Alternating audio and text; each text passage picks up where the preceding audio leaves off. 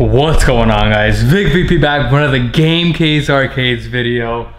On this one today, we're looking at Shield B's 41 terabyte ultimate console. This is specced out. We got 4 Xbox controllers, we got 2 aim tracks, and we got a 10-inch in-case active marquee going on. Damn, it's beautiful.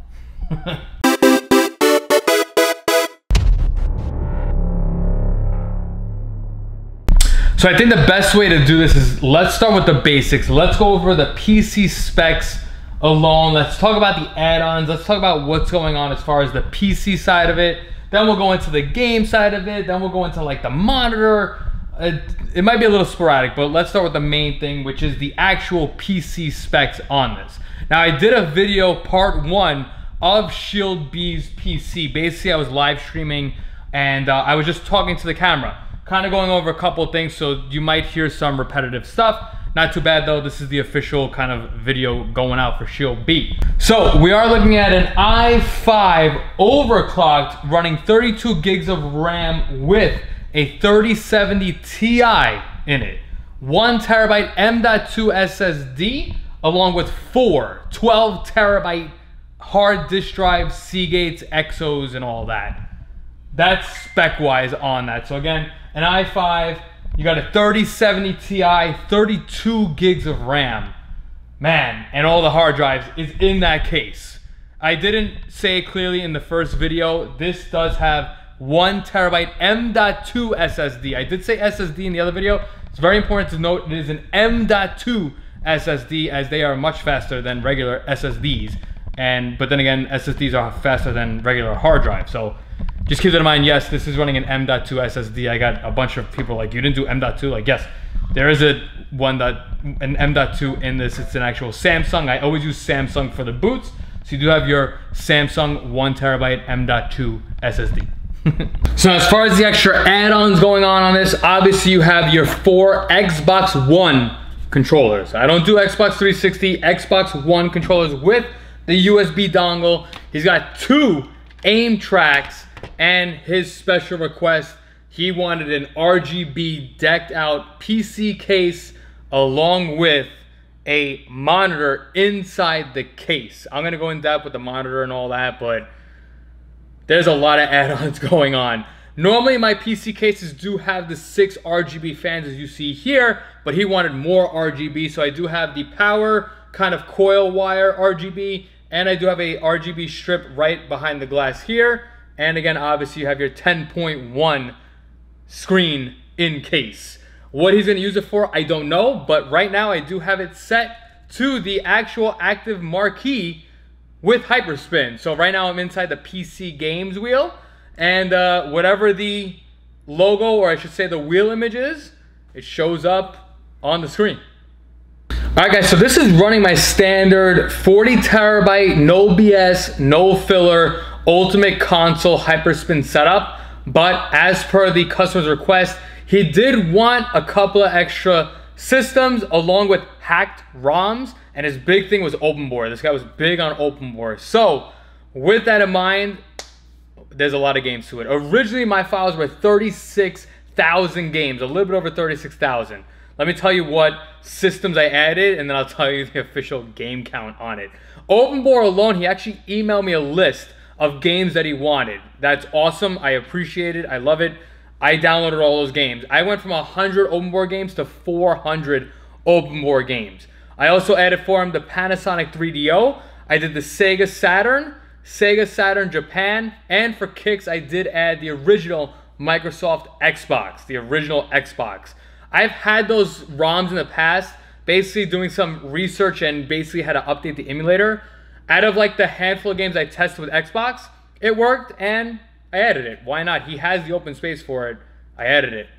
So now, alongside the systems, there was also 2 wheels I added, which are the hacked ROMs. There was a handful of like Sega Genesis, you're looking at like 5 hack games, but 2 systems, the Super Nintendo and the NES, I had to put on its own wheel.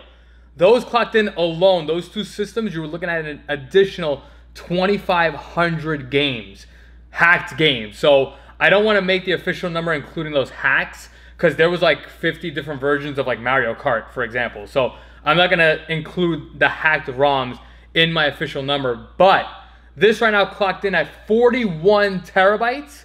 Originally 36,000 games. This clocked in at a little bit over 39,000 games. Not including the hacked ROMs. That's how much it added. That was awesome. The big thing I did also when it came to the Xbox, I made sure not to include duplicates. I did not have any duplicates from the PS2 era. So Xbox is basically strictly just Xbox games. So that was a big deal. So yes, you are looking at Shield B's 41 terabyte ultimate console. Keep in mind though, when I do say these numbers, 41, that's the amount of game data. That's also not including like the other like Epic Games stuff and like Battle.net and Call of Duty stuff. Those I don't really count inside of the actual game data. That's just Hyperspin data alone. Remember though, this computer actually has 49 terabytes. 1 terabyte M.2 SSD and 4 12 terabyte hard disk drive. So there is 49 total terabytes, but again, like I said in my past videos, such as the 12 terabyte hard drives, you don't really get 12 terabytes. They came down to 10.9 final. So just keep that in mind. He basically, what I'm trying to get is that he technically has more data. There is open space in all the drives. So if you ever wanted to add more PC games, if you ever wanted to play maybe more Epic Games stuff, or you wanted to, you know, buy Steam games, he does have the space for it in this build. So again, I've done so many ultimate consoles. It's just this right here, just this action right here alone that's going on, especially with the monitor. It's pretty cool stuff. I don't know what his intent is with the monitor. I don't even know how he's gonna have this set up, but me personally, if I was getting this PC, I would imagine the setup kind of like this on the table. This way you could use the monitor. And right now I do have it set to active marquee in Hyperspin. So whatever the wheel image is, it does show it on the screen, as you can see.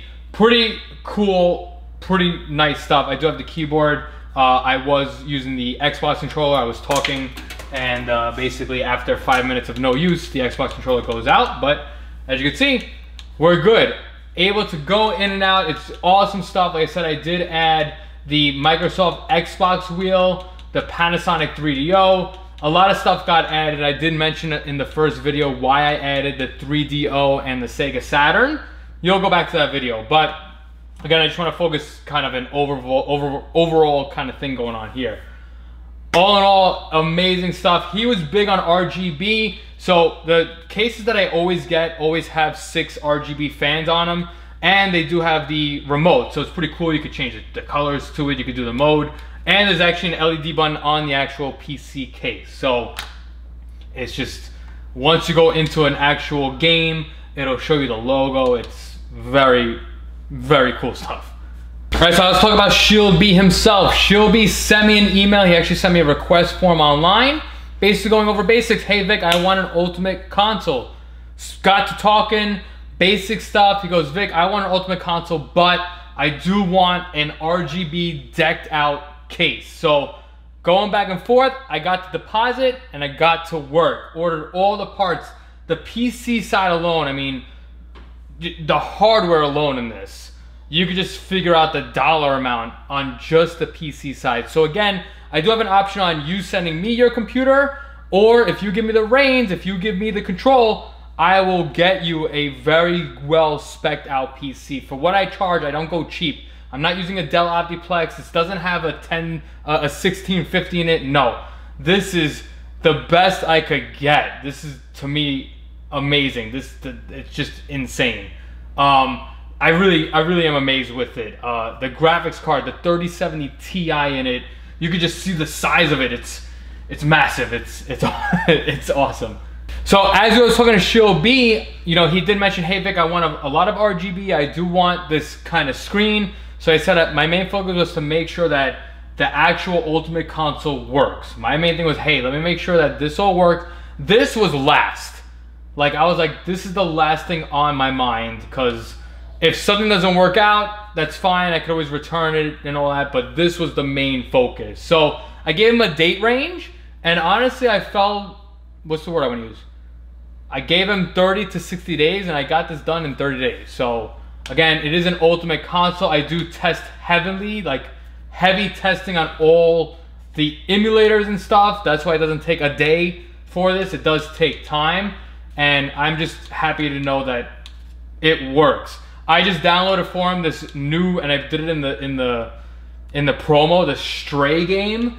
I even made a video for him on how he could download new PC games if he wanted. There's a lot going on this build. So shout out again to Shield B for giving me the opportunity. Awesome stuff. So he could run this with Hyperspin, or he could run it as a streaming recording kind of setup. You can even put OBS Studios over there if you want. Again, you could do your basic stuff. As you can see, like I could put YouTube on it. There's a lot going on. Basically, I exited Hyperspin if he's looking to, let's say, play epic games such as Fall Guys or Fortnite.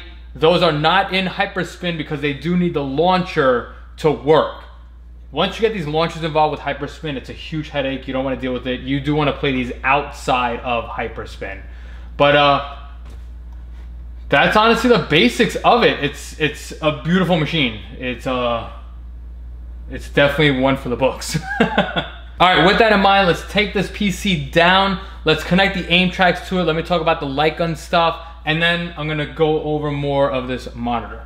All right, guys, figured I'd take this quick time to show off the gun games. Just like what I did with Lewis's build, this is awesome. Basically, Shield B, so the same exact thing. Said, hey, Vic, I want the same thing. So we do have dual aim tracks, 2 aim tracks, and I do have the LED sensor bar above the TV/monitor. It has to be for aim tracks. It has to be on the top of the TV. It can't be on the bottom, the sides. It has to be on top. If you are running gun for IR, you will get 4 actual LEDs for each side of the screen. What's really cool, especially with gun for IR and for the aim tracks, you could use the USB that's on the TV to power it. It's just basically giving power to the LEDs. That's all it is. It does give you, like aim track and Ray do give you like a long USB that you could plug it into your PC, but it's not really needed. You could do any TV nowadays does have a USB port. You just pop it in and it's good to go. Again, it's basically there to power the LEDs.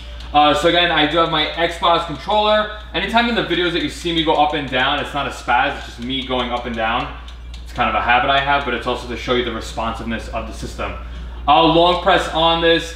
I was running Terminator on the promo, and I'll put it. As you can see, the active marquee is pretty cool. It does go along with it. Another great feature by Shield B. I never did Terminator, so long press that, it'll activate.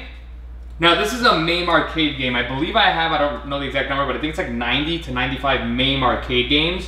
Originally my shotgun gun game wheel was only MAME, and then I put all the gun games on it because honestly people don't really know the difference between MAME, Model 2, Model 3. So for example, if I left the shotgun games as like MAME, somebody's gonna be like, hey Vic, where's the House of the Dead? That's on their Model 2. I basically saved your headache. So the shotgun games does have MAME, all Tato, Techno Parrot. It's got all the gun games in one. MAME Arcade is actually very simple. You don't need an actual controller. The coin and the start is actually mapped onto the actual gun itself. So I usually have the right as the coin, and then firing at the screen is your start. If you're not at the screen and you try to pull the trigger, it won't work. I'm right now holding player 2 in my hand. And as you can see, again, I do have the volume low. I like to keep it low so you can hear me talk. And player 2, awesome. Player 1, you can see the crosshair on the screen, but it says press start. Again, I have to point at the screen and pull the trigger. If I'm not pointing at the screen, you can see there it says to start. Unless I point at the trigger, boom, now you're in it. So basically, again, for MAME Arcade, it's recognizing it as a trigger, like a fire, like a shot. And again, aim tracks and gun for IR, if you're off the screen, it's registered as a right click. I have start button registered as the left click, which is the shoot the trigger. Awesome. Once you're done playing, you grab again your Xbox controller, long press on the X, and you're back. Cool, right? Not too bad. I always like Time Crisis. I'm a big Time Crisis fan. This is another example of a MAME Arcade game. So again, long press on A. You might get a couple of like warnings, like this says graphic warning. I know for a fact like Time Crisis 1, the volume on it is low. You just have to bump up the volume on your TV. But basically, again, right button is to add coins and start. So there's really no start button on this specific game. It's just, hey, registering coins and all that. Time Crisis is amazing with the foot pedal. You do have the left button mapped out to the foot. So again, left button, foot. Choo, choo, choo. Pew, pew, pew. Pew, pew, pew. Cool, and as you can see right now, I am running aim tracks. This right now is a 43 or a 49 inch screen. I'm drawing a blank. I believe that 43 is, I should actually measure that. But 43 inch screen, let's say, and again, I am right now, I'm pretty close, and I'm getting good response. So, awesome stuff. Again, you could use the keyboard also. If Shield B doesn't have it, you do have your Xbox controller, long press the X, and you're back. All right, so now I want to go over basically a big deal, which is Time Crisis Rising Storm. This is the RCPS3. This is a PlayStation 3 game. First time ever really put on an Ultimate Console. I just want to do this live and explain what's happening and the process to get this to work. Basically, as you can see, RCPS3 is launching. It does launch minimized. There's a program running in the background called Borderless Gaming that is going to enlarge it. I did explain it like in Josh's video, and watching Josh's video, I have to kind of wait for this to go black for you to see the actual mouse. Basically, once this program activates, even if I set PS3 to full screen, this issue still happens, and it's actually worse if I don't use the Borderless Gaming app. Again, if you are launching regular PS3, it's fine. It's just this right here for the Lightgun stuff, it's a little bit of a headache. Not a headache, but in not a bad way. So right now, I don't know if you see that, but the mouse right now is stuck in the middle. I can't move. So basically what we have to do is that we have to just take the Xbox logo, the Xbox controller, I should say, and press the select key. Once you press the select key, you do have free range of the mouse. I do have basically enter as start and X as the A button, and I can use my analogs. We're gonna launch Rising Storm. So as you can see, like I said, once this Borderless Gaming activates, you don't really get control of the mouse until you press the select key. The select key is actually set to shift escape. And also the emulator is set to escape to exit. So it's a little bit of a thing. It's not too confusing, but so far I tested it and it does work. As you can see, basically, there was caching that happened, the screen loaded, minimized, and now poof, it's big. But again, I'm stuck. My mouse is stuck right now. So again, if I take my Xbox controller and I tap it, literally tap it, I now have free range. You can now see my mouse here. I can now use the gun to calibrate. Again, Ray has like a no calibration needed, but this is what it is for me. So right now I'm gonna use my light gun. Awesome, awesome, and awesome. So as you can see, I'm calibrated. The only now little headache now is hold to get out of this like calibration screen. There's no like triangle button that works. You have to hold the left button and hit the right. Keeping the left button pressed, now pull the trigger. And now you're basically able to free roam it and such. So again, I'm gonna grab my Xbox controller, almost like a regular PlayStation controller. I can go up and down. We're gonna go into arcade mode. And I'm gonna go into free play, one player. Only one player works. You can't do multiplayer on this. Only one player works. And cool, the cutscene is kind of long. It's fairly long on this. I'm not able to skip it, but I'll come back and I'm gonna bump up the volume and we're gonna hear that this system right here plays this game awesome. No sound stutter at all, no sound issues at all. It's pretty cool, awesome stuff. All right, and here we go. So again, using the left trigger as my shield.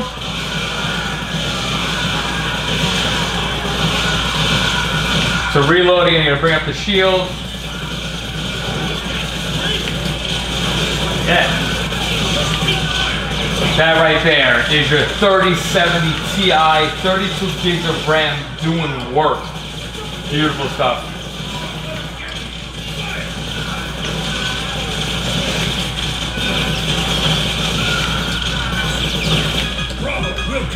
Awesome. Again, that's the only light minor thing is the whole thing with this calibration and the full screen thing. I mean, again, it works. As you can see, it does work. Does it work flawlessly?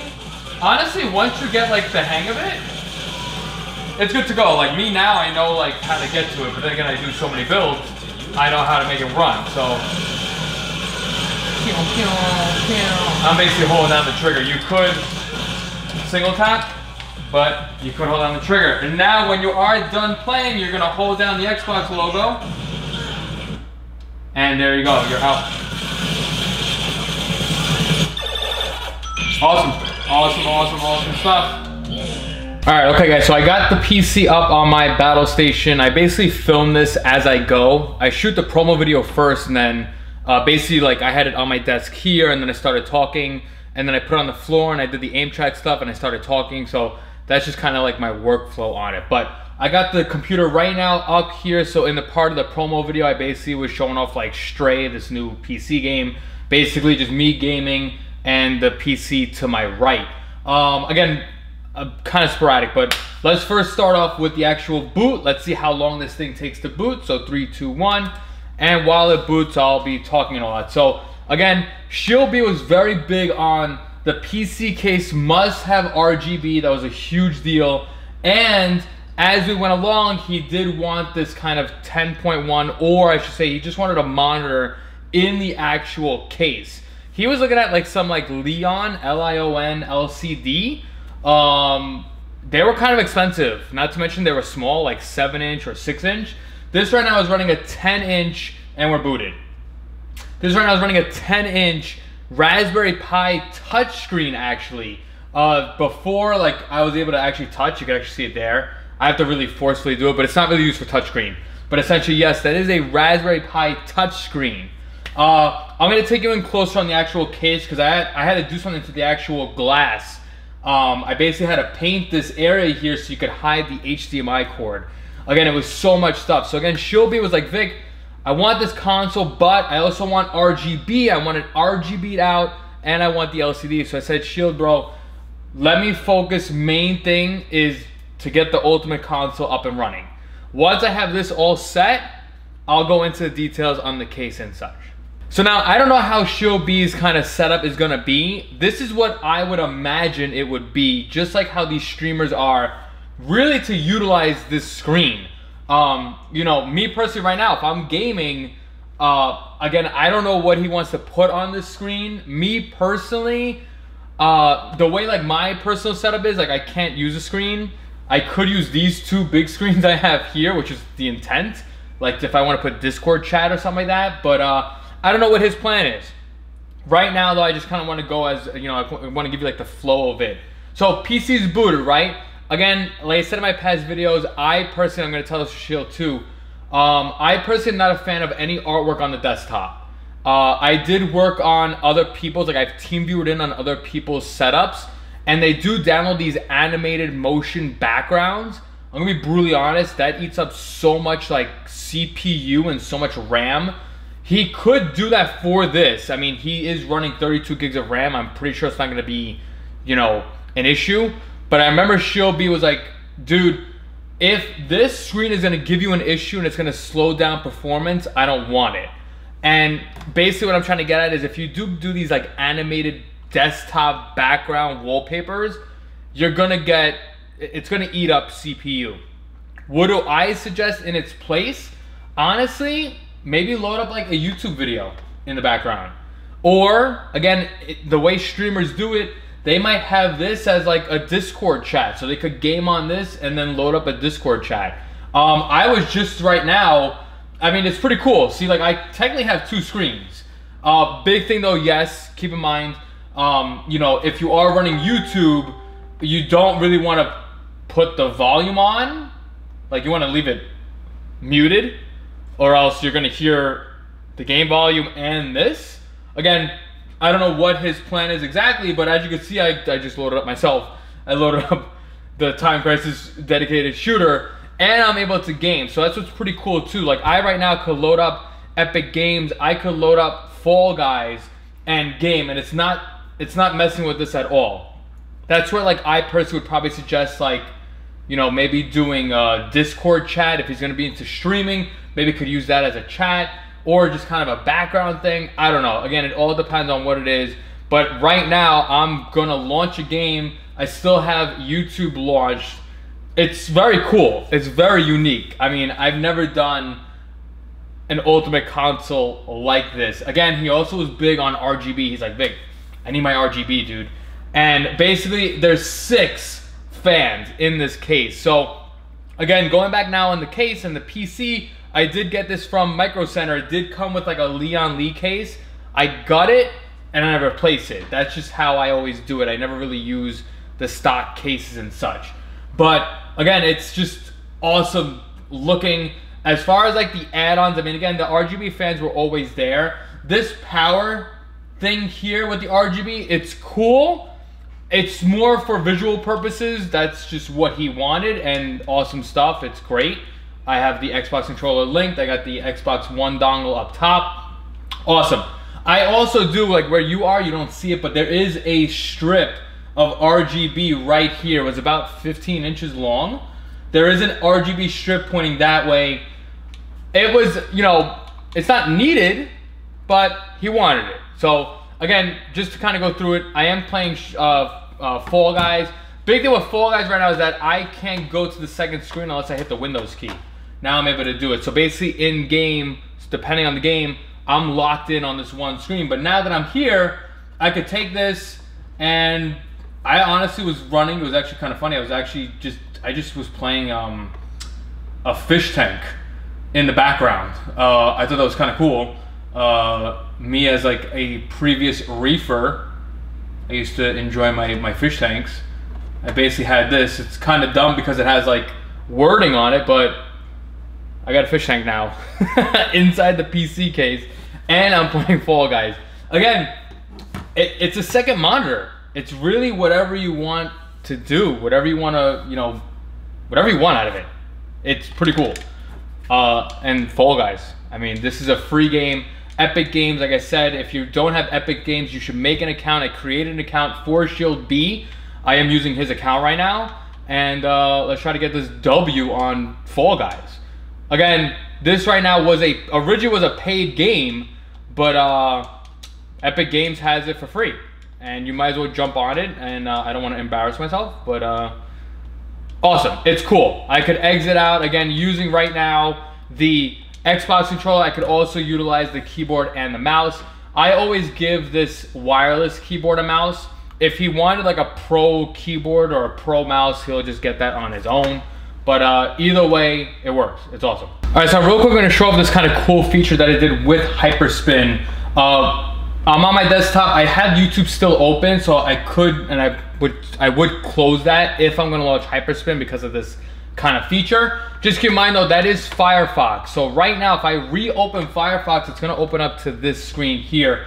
Unless I drag it here, if I exit it here, it's gonna then pop up on this screen. So Firefox is like, hey, wherever it was last, that's where it'll be. So just keep that in mind. Again, I don't know where he's gonna be putting this, but we're gonna exit Firefox, and I'm gonna launch Hyperspin to show off active marquee. Basically now this screen is gonna show the wheel image on Hyperspin. Again, this is considered an active marquee. So if you had an actual arcade cabinet, you know, you have your arcade cabinet and then you have the marquee, people put screens on it, and basically it shows you the current game that you're playing. Right now, as you can see, it's basically taking the image, the wheel image is there. That's how I have this set. You could do other artwork and all that, but it gets very complex. I just kept it simple. It's whatever that wheel image is. Now, keep in mind though, this is running 720p, 1280 by 720p, so you could see like the outline. There you go, you can see it on this. You could see the outline, so it didn't fill the screen totally, but it is what it is. And it's pretty cool. So like, for example, if I do like Super Nintendo, it's gonna show the game. And you could see like I have the transitions on, so you got a swipe, you got like the ripple effect, you might get the fade effect, the drop effect. It's pretty cool. So again, I don't know what he's planning to do with this screen. I do have somebody that's interested in active marquee, and I said, you know what? Let me test myself. Let's see if I can get it working, and it works. It's pretty cool. I'll be brutally honest. There is a lot of like coding, especially when it comes to like exiting and entering and when that stays on. So like I'm gonna launch right now Super Nintendo. You can see like it did an animation and it's still there. Awesome. Basically if I exit and then I change a game, it's gonna move. So right now it's pretty cool. Like this is awesome. He's gonna be playing, we're playing some Real Monsters, and I got the marquee next to me while I game. It's cool. I do know for a fact though that some of the PC games it's not going to be flawless like this. Only because of like some PC games and shotgun games, it runs like AHK. So if you look carefully at the promo video, I mean, I didn't see it, but you might see me start a game and then you might see the actual marquee disappear. That's because the AHK file, there's like 5 other programs running, and Hyperspin is just confused on, hey, did it exit, did it enter? It's mumbo jumbo stuff. But you're talking like 5% out of 100% of the system, it'll happen like that. But right now I'm playing some Super Nintendo with my Xbox controller. I got this console hooked up to my battle station. Basically, again, it's just HDMI, and I could game. Again, if you had a TV, you have the volume on the TV. Awesome. Long press the Xbox logo, and I'm back. And as you can see, the active marquee works with it. It's cool. It's, like I said, I don't know if he's gonna like this feature. It's there. I'm gonna take the time now in this video to show you how to remove it. It's very simple, because again, I don't know what his plan is. He might wanna, you know, do like how I streamed, where I'm playing my Hyperspin, but then I have, you know, my chat open here. So again, it's a cool feature. It's a very simple on and off click to activate it and deactivate it. So let's go into now how to activate and deactivate this active marquee. So you exit out. I'm not gonna make a shortcut on this because I don't want it to go crazy. You're gonna go into your C drive, arcade, Hyperspin, and then in Hyperspin is a program called Hyper HQ. Hyper HQ. So you double click that, you're gonna let that load. All you simply gotta do is you go to tools, right on the front, so it's main settings, tools, LED blinky, disable. That's it. Exit out. If you relaunch Hyperspin, that is it. Your active marquee now is no longer there. Again, when Shield B gets it, I'm gonna have it on. I'll have it activated for him, but if he wants it, it's there. If not, it's a quick disable. All right, so I'm gonna put you like in a weird position just to kind of show off the actual case itself. So again, Shield B was big on like RGB. He's like, Vic, I need this to glow. I need the RGB out of it. So basically, again, the case came with the 6 LED RGB fans. I added this power cable, which he wanted, and then I really put you there to show you the LED strip that's going on right in the edge here. So it is illuminating the front glass. Honestly, the 6 RGB fans alone was more than enough. Adding this power one, it's pretty cool. You know, it's got a nice effect, and honestly, it didn't cost that much. It was like a $20 piece from Amazon. It was a pain in the ass to like wire, but in all honesty, it's very cool. So the case has a controller in it. I'm not using any of the motherboard to control the RGB. So the case actually has a button up top that you could actually change the LEDs, or it comes with a remote. So if you wanted it to be red or green and you want to do like auto, you could go through all like the modes. It's pretty cool. And again, this kind of like power strip, you can see as like the adjustable LEDs go, it's very cool. Same thing along here with that strip here. Big thing though I want to talk about is the actual monitor. I know right now I'm gonna have to probably, I'm winging this right now. Again, I have you in a weird spot. I hope the monitor's there. But the big thing was this monitor. This is a 10-inch monitor. It is touchscreen. I originally was looking at a 15-inch. I said to Shield, I was like, dude, I think I could put a 15-inch in it. And honestly, good thing I didn't, because I didn't take into account the actual connections needed for this. So again, this round I was running a 10-inch, and I actually had to paint. I spray painted the glass because I did try to vinyl wrap it. It didn't work. I spray painted the glass here because right here is the HDMI and the USB power cable to this monitor. So what's pretty cool with this monitor is that it is powered via USB. Awesome stuff. I'll take you closer. I'll kind of B-roll the back so you can actually see the wiring. There is actually 2 wires coming from the inside of the case and then back into the case. Basically, it goes into HDMI on one of the ports of the graphics card and on a USB. So it's kind of like a loop in. That has to say that because that's actually connected to the actual monitor itself. But again, the big deal was this. I had to hide this. I don't think I mean, I did it on my stories. I'll try to find if I have a before picture. But you could actually see the HDMI cable, and that cable was like the head of it is actually kind of thick, and then also the USB. So I had to figure out a way to hide it. I was originally gonna paint like a piece of paper, not painted, but printed black. I was like, you know what? I'm building arcade cabinets. I got the paint out. I just spray painted the actual glass black. And I think it came out great. Look at that. Look at that lining right there. It is awesome. I'll be brutally honest though, when it comes to the actual monitor, this glass is really holding it in place. Basically right here is kind of like a pocket or a metal housing that holds the hard drives and the power supply. So it's kind of like a metal casing.